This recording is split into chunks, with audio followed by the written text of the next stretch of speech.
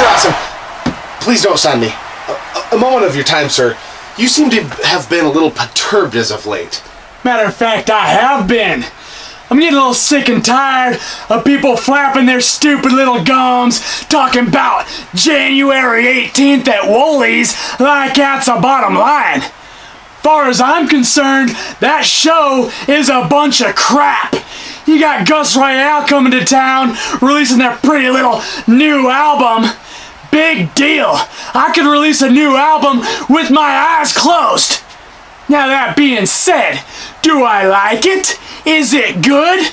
Well, hell yeah. But that don't change the fact that I'll give each and every member of the band a stunner and then pour a beer on their carcass as they lay on the ground.